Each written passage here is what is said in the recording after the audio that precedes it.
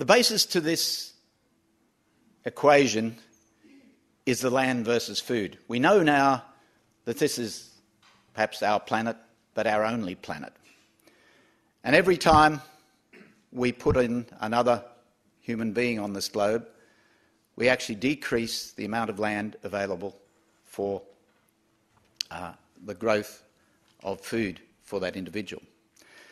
As we move to 2050, put that as a target, we expect 3 billion more people on this globe. Almost exclusively, as Janet hinted at, they will be in urban societies. The odd global financial crisis aside, they will be wealthier. And as they're wealthier, they will want to change their diets, include more animal protein in their diet. And animal protein is an expensive way to live. It might make you grow taller, as it's happening in the Asian societies now, but if you want to eat animal protein, it'll cost you somewhere between 2 and 8 times what it does for plant protein. In other words, if you grow a chicken, it's twice, grow a cow, 8 times. So that's one pressure. The second pressure is this, the love affair of modern societies with the automobile and the need for developed nations, so-called developed nations, to secure liquid fuels through the production of biofuels at the expense of food, using the same land that might have provided food to provide biofuels. Another pressure. So with that, we need at a minimum of 50% more food and probably 70 to 80% more food by 2050. That is the equation. Already the globe is responding. Since Roman times, food security has been measured in days of grain in the granary. The Green Revolution took that problem in the 60s, leading to, in the 80s and up to the 90s, a sufficiency of grain where we moved the amount of grain and the number of days of world supplies in the world's granaries from 50 to over 100 days. You'll notice after the 2000 there has been a decline, and we are now back to 50 days from those pressures I just described to you. You'll also know there have been food riots around the world. That was perhaps a blip in that, but 50 days is living on the edge. So, where are we going to go, and what resources do we have? I don't know what resources I have here. There we go. Oh, somehow I lost something there. Oh, well, don't worry, these are just background. If you add up the demands for food in the way us agriculturalists do, for human food, for animal food, animal protein, and more latterly, biofuel, you get a number that tells you that demand is increasing. It was increasing in the 70s by 1.5% per annum. In the 80s it was 1.6, in the 90s it was 1.9. Post-2000, because of the advent of mandated biofuel targets, it is now 2.6, which means that we need to grow 2.6% more food with every year.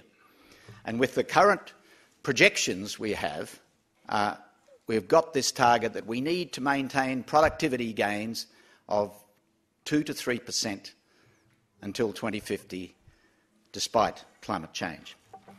So, what are the resources we have to do this with? It's not the case as it was in the agricultural revolution of the 19th century.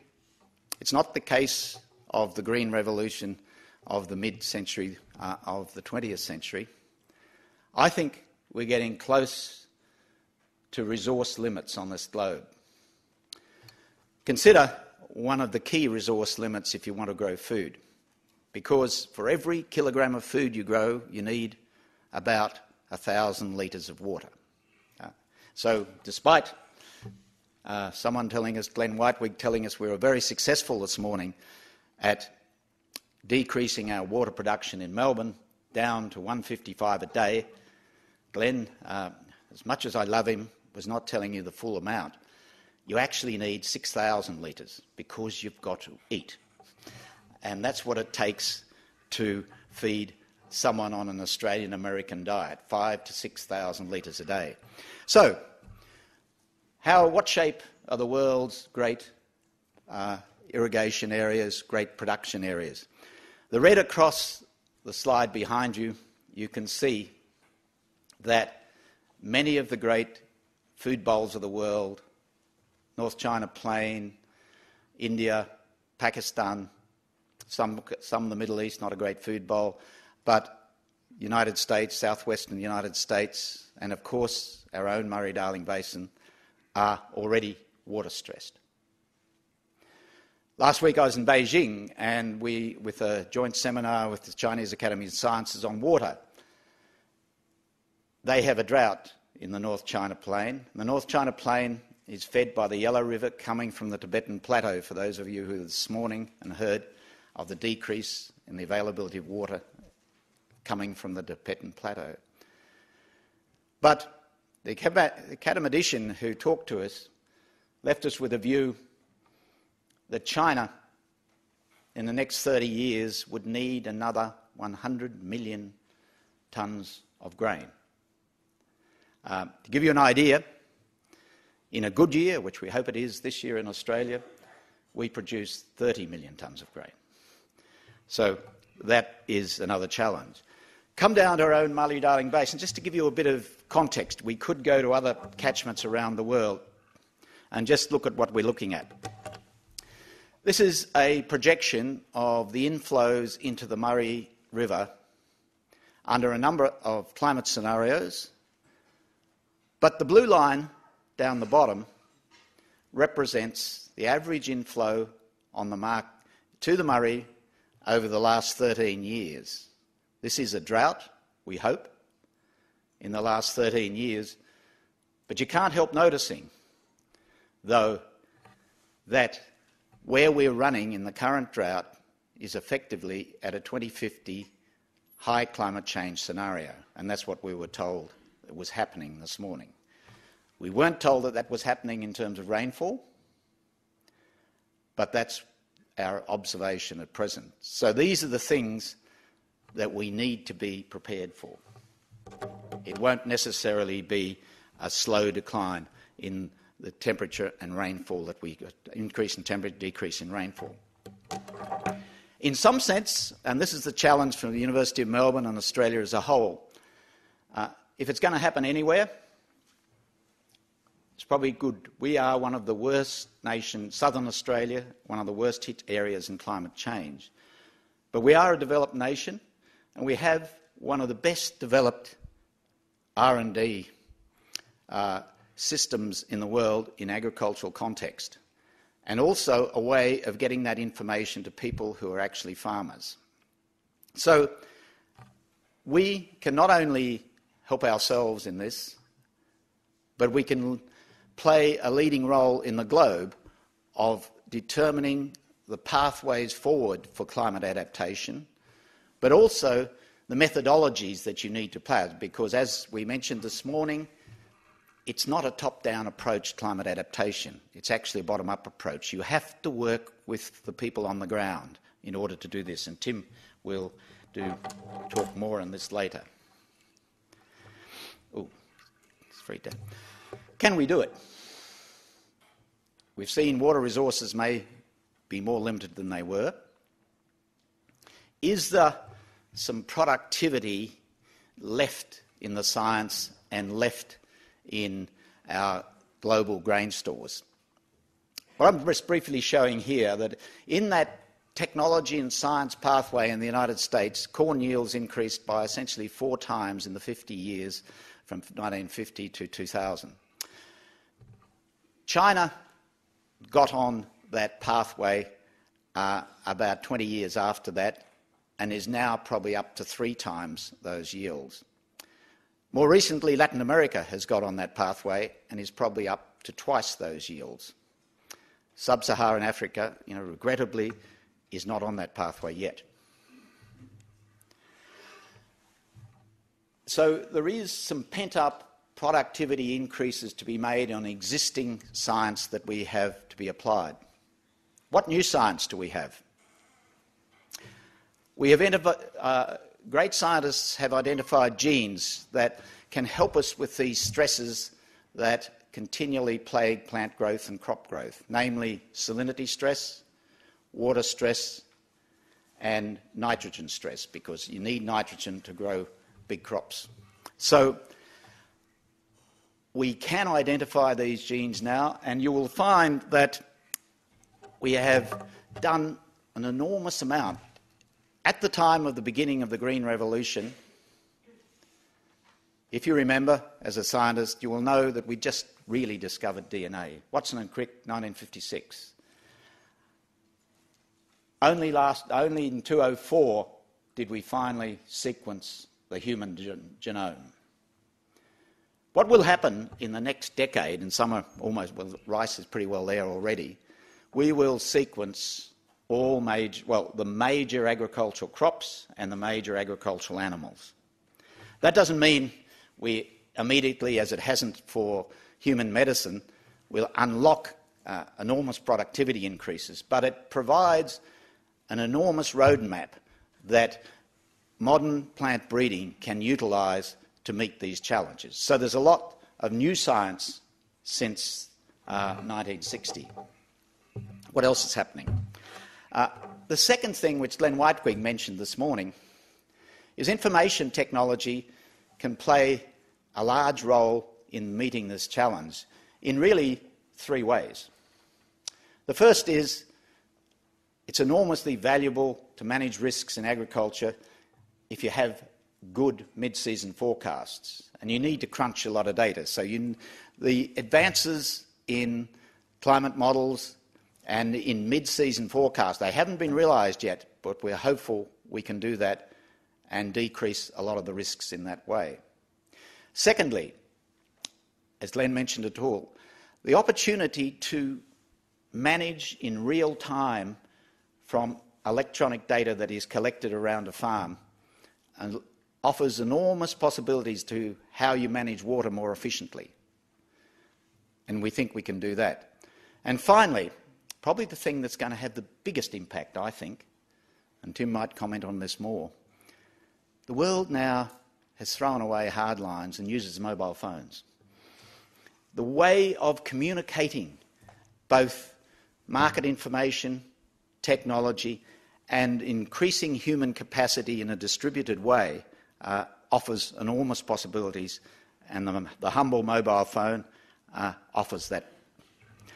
Now, there is an urgency in this. I wanted to bring you back to Australia for a moment.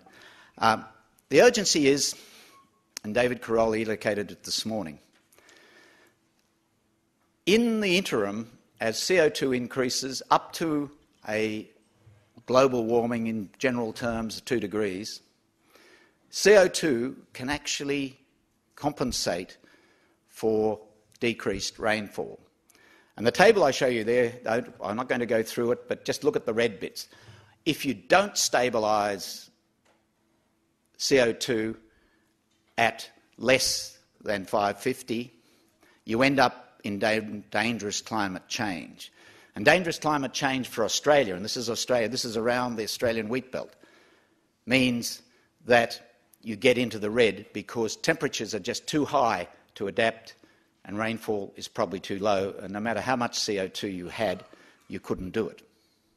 So you need, one, we need mitigation action internationally, but two, we need to harness our agricultural resources to use this window of opportunity. Yeah. If we can get. Does investment help in this? We found out from the Green Revolution that investment in agricultural research yields very handsome gains. And we found out that if you invest wisely, there are strong returns to those investments. But the world was awash with grain by the time it got to 1990, and we stopped investing. And those yield increases tailed off, and that's where they still are, and Tim has more detailed data on that. So there is a strong case for investment in R&D in this. And we know that, one, you get good returns, but two, there are strong social returns. So if you invest in R&D in Australia, there will be spillover effects all around the world. So that globally, because of those social or spillover effects in economic terms, are found around the world through investment in one particular place. And finally, the solution to this is with Darwin. Darwin told us that it wasn't the largest or the fastest or the most intelligent species that survived. It was actually the one that adapted fastest. And we are in an adaptive situation. We are in a situation where we not only have to adapt our food systems, but those food systems must adapt in the context of our energy systems and in our context of our water systems. So it's the adaptation of the systems, not just the production of food. And to give you an indication of that, what we don't want to do, because agricultural greenhouse emissions globally are directly 15%, deforestation, which is largely for new agricultural land, is another 10%. And if you count the energy that is used in the production of food, it's probably about another 10%. So a third of the world's emissions come from agriculture. Somehow, in this systemic equation that we're looking at, we have to find a way to adapt and increase our food production, but not create a solution that leads to greater climate change through more greenhouse gas emissions. It's a challenging task. It's a task I hope the Globe's up to. And bringing it back to the University of Melbourne, I think the University of Melbourne needs to play a large role in this. We have enormous capacity, and the nation in Australia, across other universities, Australia, other research institutions, have tremendous capacity to contribute to what might be global solutions that start with local solutions here. And finally, to quote our Vice-Chancellor, Glyn Davis, Glyn always says, a decision delayed is a decision made. We need to make a decision now. Thank you.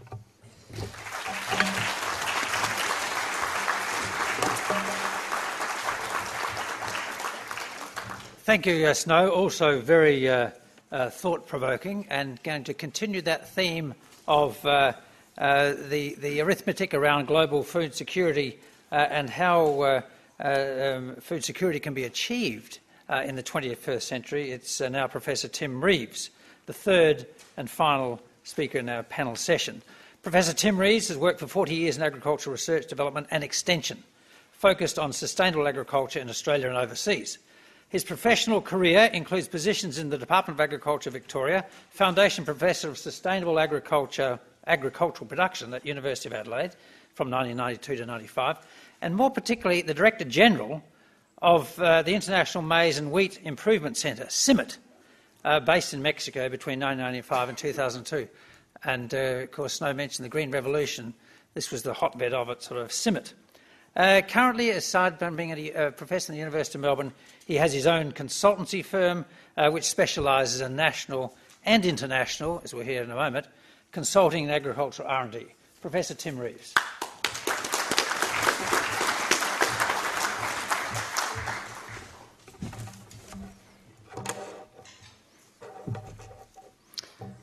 Thank you very much, Mr. Chairman, ladies and gentlemen. As Graham has said, I've had the privilege of working in many parts of the world. And I've seen that it's a world of great contrasts. You know, those of us who live most of our lives here in Australia, I think sometimes we forget just how fortunate we are. And also I've noted in my travels around the world that it's a world of contrast, but also a world that is under enormous stress.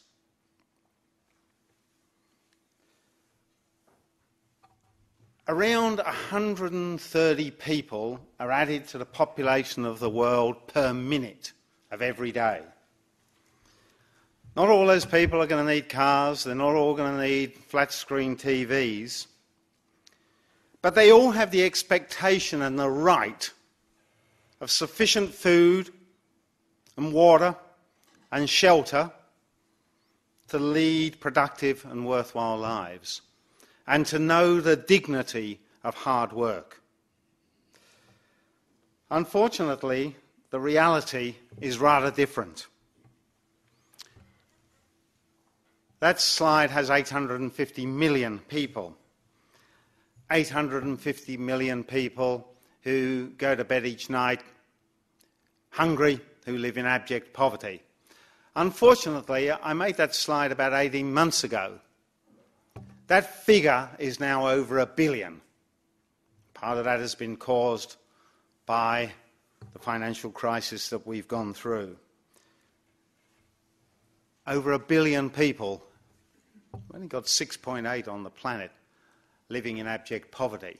Half the world's population lives on $2 or less per day. As I said to you, a world of great contrast indeed. And against that background, I think as citizens of the world, our highest priorities must be around food security and poverty alleviation.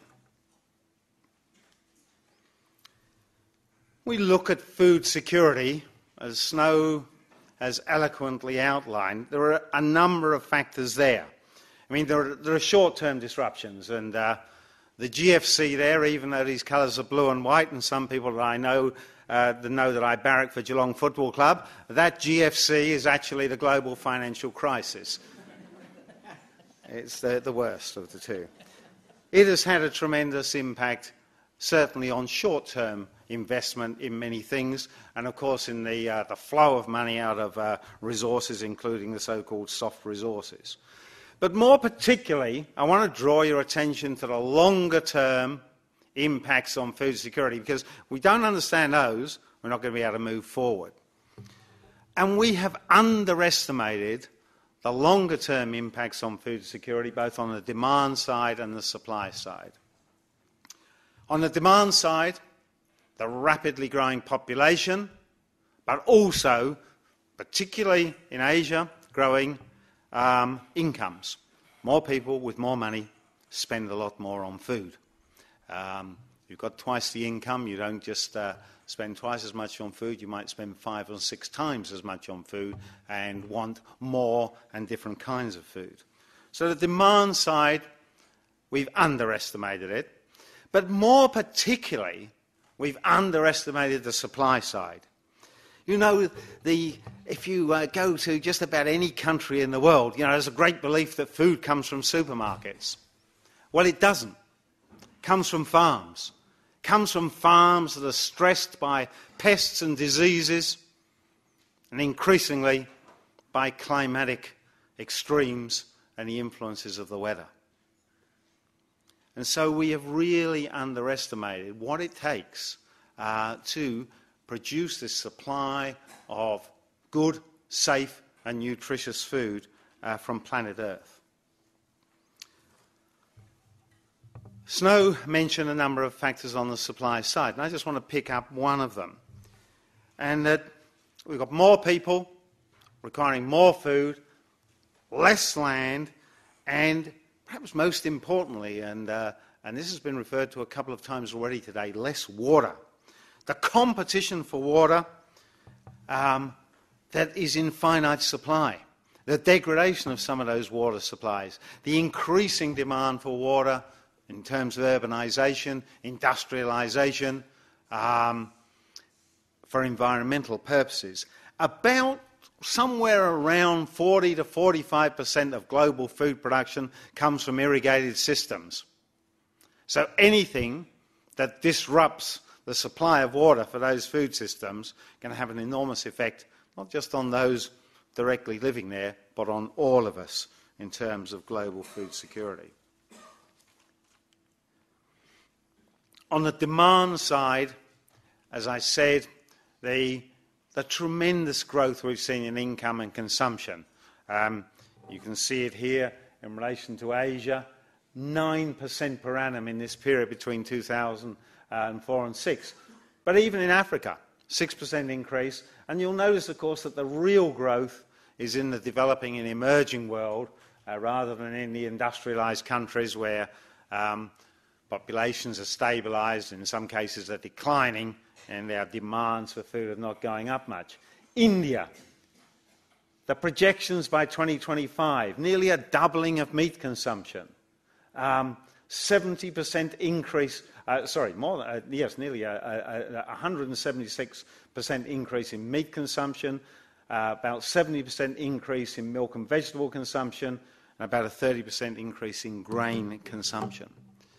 These are tremendous challenges if you just looked at them by themselves. But once you combine the fact that we probably need to go somewhere between, I would say, between 50 and 100% more food with less land and less water and constrained by climate and constrained by energy, if that is not the most complex problem that the world faces up to, I'd hate to hear what it is. One can also say, in relation to this slide here, that if you're an Australian agricultural producer, if you're a farmer in Australia, there are tremendous opportunities there. For the first time in the world, we've got the biggest markets, the biggest growing markets, more people with more incomes right on our doorstep. 40 or 50 years ago, we used to have to send all our product around the world to Europe. Now we have this huge extra demand for food on our doorstep, and one can see very much, well, certainly in my vision, an Australasian, South American food bowl to feed basically the rest of the world in the Northern Hemisphere. So there are some real opportunities there as well in terms of the agricultural side. But let's go back to this whole question of the global situation. I've only got one busy slide, and this is it. So I'm not going to ask you to look at too much, but this looks at the three most important food crops in the world: maize, wheat and rice. And what it looks at is what is happening in terms of the increase in their yield around the world. Global food consumption, the demand increases by about 3 to 4% per year. So ideally, if your big food crops were increasing their yield by 3 to 4% per year, at least you'd be holding your ground. But what has happened is that whilst in the sort of the 1967 to 96 period, for maize, for example, we were up around that 3%, 2.5%, 2.8%, etc. Overall, about 2.7%. Overall, about 2.2% for wheat. Overall, about 2% for rice. When we look at what's happened in the last period, from 1997 to 2006, most of these have halved or worse. And so our average yield growth rate per annum now, about 1.5% for maize, less than 1% for wheat, less than 1% for rice. The three most important food crops in the world, when food demand's going up by 3 to 4% per year, these are going the other way. Why? Snow has already mentioned it. One of the key hypotheses is a lack of investment in agriculture. It doesn't matter where you go in the world, particularly in the industrialised world, there has been a disinvestment in agriculture significantly, particularly in those aspects of agriculture that are about productivity.